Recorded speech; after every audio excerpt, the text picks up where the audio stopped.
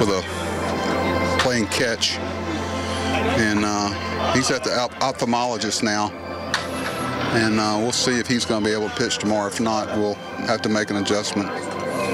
Might do an opener. Everybody's an opener. I guarantee you, Cash, if he had 5 Snells, he wouldn't have an opener, would he? Or Archer, or Odorizzi, or Cobb, or... But anyway.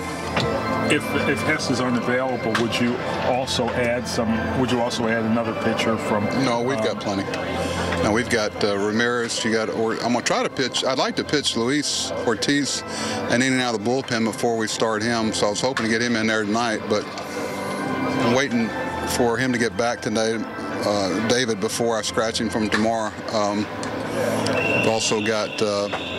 Yacobonis will have proper rest for tomorrow, too. A lot of these guys you brought up have been these kind of utility position guys, Valera, Corbin Joseph, if you see Wilkerson at some point. I mean, how do you evaluate them maybe for that position that, you guys had a tough spot, tough way deciding that in spring training and even into the season?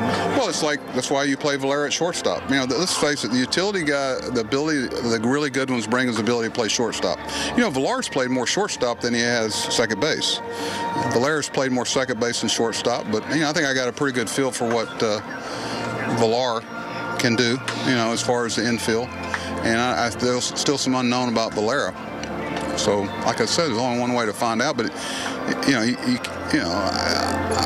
don't want to sound smug. You can watch him play shortstop tonight, and you'll have a pretty good idea defensively. Defensively doesn't usually fool you. It's the other part of it. A guy just happens to get hot and does see certain kind of pitching and does pretty well.